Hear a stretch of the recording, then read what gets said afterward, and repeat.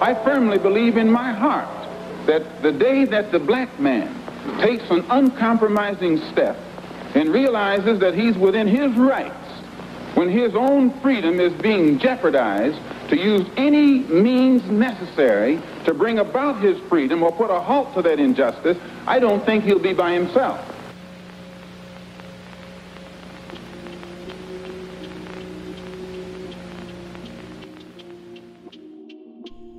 On December 4th, 2018, the Oxford Union invited Chairman Omali Yeshitela to participate in the Oxford debates. The invitation read, "Dear Mr. Yeshitela, I hope this email finds you well. I am writing to extend an invitation to speak at the Oxford Union in our forthcoming term. Founded in 1823, the Oxford Union is the largest society at the University of Oxford and one of the most famous student societies in the world. In the past, we have hosted visits ranging from U.S. Presidents Reagan, Nixon, and Carter to Morgan Freeman and Malcolm X.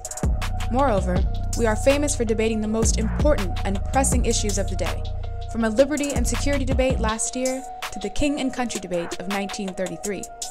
We would love for you to be a part of this tradition and speak on the motion, this House believes the left must reclaim populism. With a lifetime of fighting for freedom for African people, you are a globally inspiring champion for racial equality and socialism. Your vision has been crucial to shaping the theory of African internationalism and indeed the socialist movement worldwide. This timely debate would be hugely benefited by your irreplaceable perspective and input. The topic would later change to, should this House embrace an ever closer African Union? And the debate was themed, the Africa Debate. It's because of young Africans right here in Ferguson who stood up.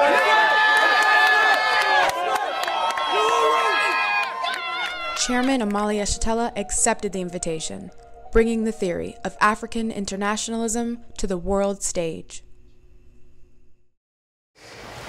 I cannot stand before this august body without prefacing my statement in defense of closer unity of Africa, without stating first my unconditional solidarity with President Maduro and the government and people of Venezuela who are currently under attack, savage attack, by the declining world hegemony of the United States. I think it's absolutely necessary to say that, coming from that country, and especially looking at the fact that the United States travels the world claiming, presenting itself as the guardian of democracy and the rights of the peoples around the world, where the reality is that Africans who are colonized in the United States represent at least half of the largest prison population in the world. There are more Africans in prison in the United States than there are people in Djibouti or in Equatorial Guinea. And so we find it very difficult also recognizing that by their own estimates, it would take 228 years for the income of Africans colonized in the United States to equal that of the colonial white population. So it is absolutely necessary for me to stand here today before you expressing total opposition to the United States government terroristic actions against the people of Venezuela with an attempt to starve the people into opposition to their government.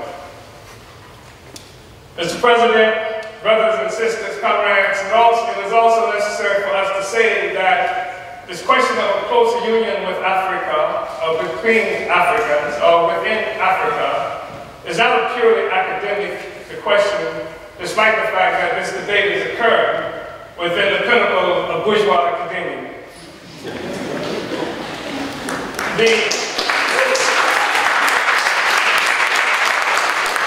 That there is a natural, historical, inclination for Africa and African people to be united, which is one of the reasons I am here today.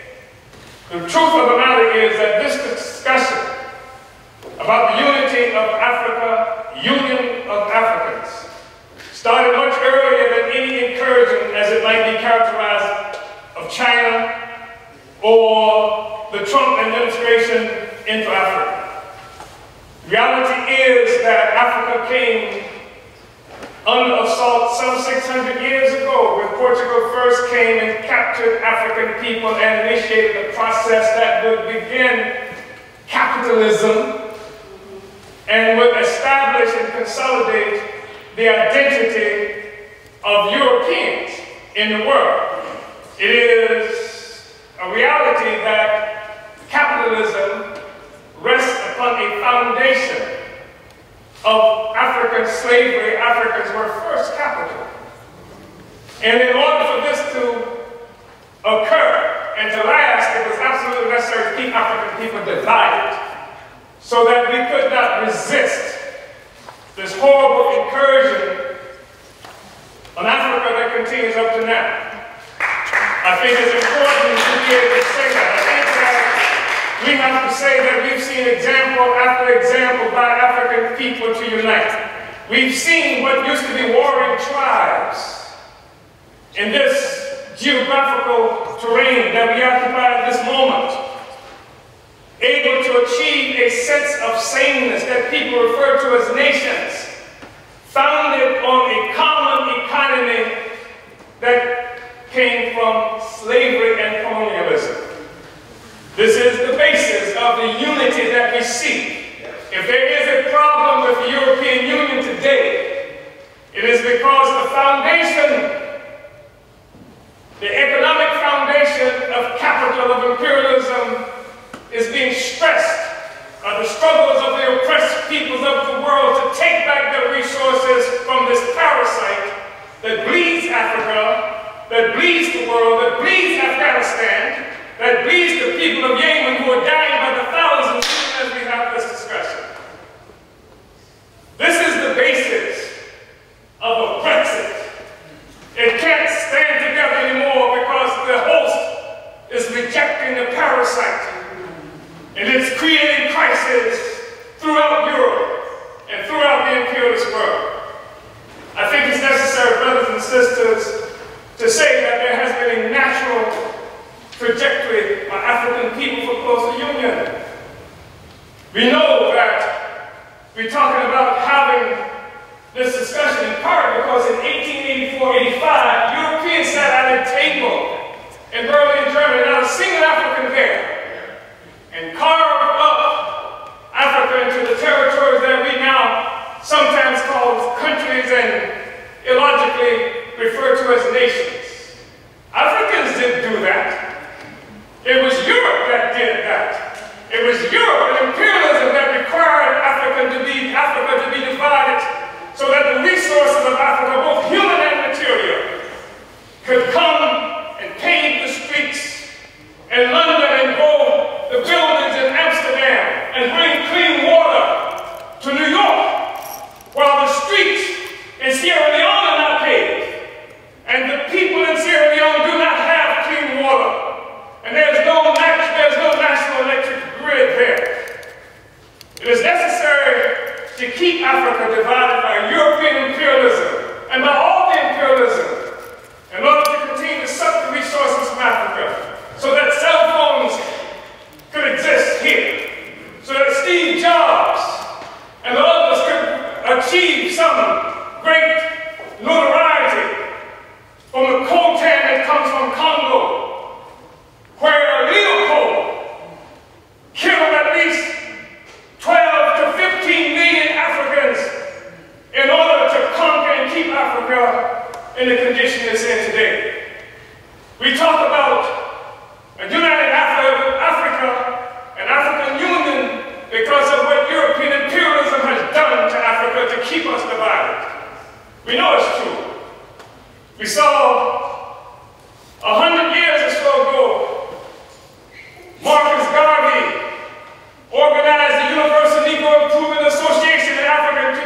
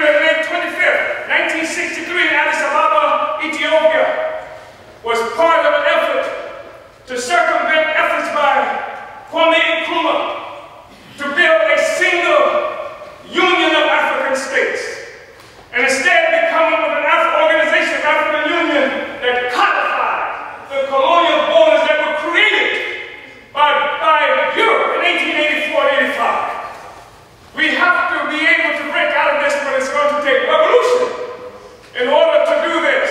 African revolution in order to do this. African revolution that will destroy imperialism and the world economy that's responsible for the growing evisceration of the masses of people around the world.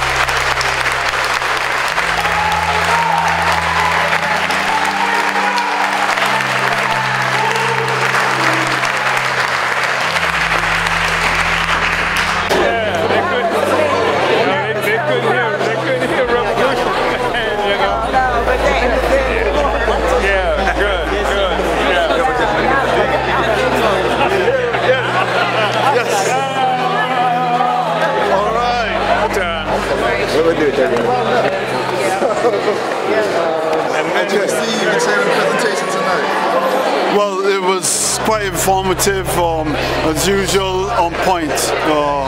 That definitely Africa needs revolution. Uhuru! How are you? So good to see you. How do you feel about tonight? Five the list, you hear me? They ain't ready for revolution, you know what I mean? They don't even want to address the question. It was an interesting thing, but it was more about debating tactics than it was about anything else, but I guess that's what could be expected.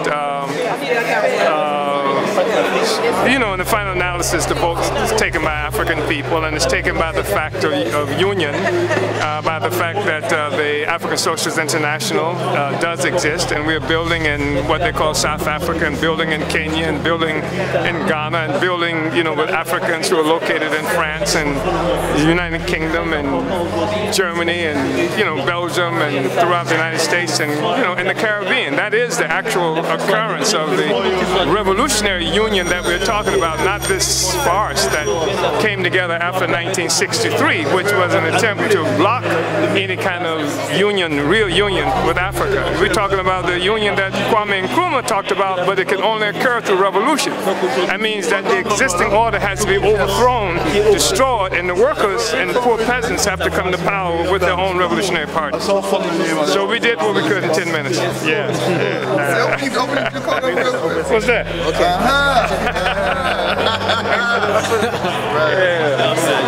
Actually, the debate was very inspiring in terms of history, in terms of culture, but also in terms of the challenges that are spreading the people of Africa across the African continent. I really enjoyed the quality of the debate and both the argument of the opposition and those who want an ever closer union. It was beautiful. I think it was a wonderful presentation. I think that what I especially enjoyed was the emphasis on the necessity of socialism as well as African unity. So it cannot just be, you know, a capitalist united system. It has to be socialist. I was awestruck by the chairman's presentation, his argument and his address today. It was an address that we commonly see at the union. It wasn't one that focused on the semantics or the nitty-gritties of the argument or the motion. It was one that called, you know, very outrightly for a revolution, and the argument behind it followed that. It was a revolutionary logic, which I'm glad he brought to the union. Yeah, it's changed my views.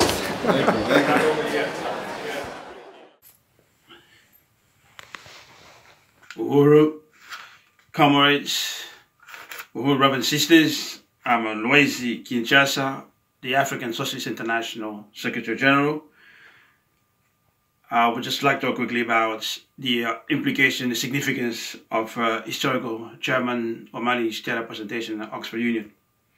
So Chairman Omali Yeshitela presentation at the Oxford Union on the 24th of January was the voice of the African working class in alliance with poor peasants and all honest forces opposed to world's parasitic capitalist system against the white bourgeoisie and its ally of the African petty bourgeoisie. It was a war of ideas. That's what we saw.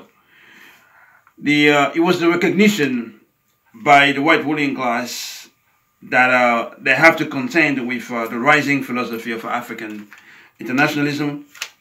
It was also the evidence that we all saw of the impossibility of the white bourgeoisie and the African petty bourgeoisie to win the philosophical battles against the African working class when it's equipped with the ideology of African internationalism.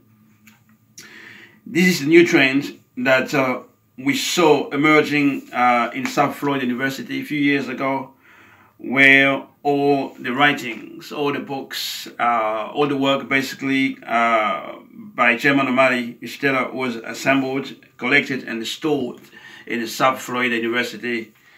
And also this is a new round of anti-colonial struggles, unlike in the 50s, the 60s and 70s when the struggle was led by the African petty bourgeoisie, when it used to be dynamic and progressive. But today the struggle for national liberation is led by the African working class under the leadership of the African Socialist International. And that's really important for people to understand what we saw on that day at the Oxford Union. The African petty bourgeoisie now is a reactionary social force. So it also was the struggle between the past and the future. And the future is basically a socialist revolution for a total liberation of Africa. It is an all African socialist governments, a unification basically of the African nation, all black people everywhere from around the planet being part of one nation, and Africa being the home. That's what we saw on that day, the leadership of the black working class for that historical mission. It was also the resurrection, the vindication of the unification project of the great Marcus Garvey and the late Kwame Nkrumah as the only answer to the daily national humiliation of black people everywhere by white imperialists and the new imperialists.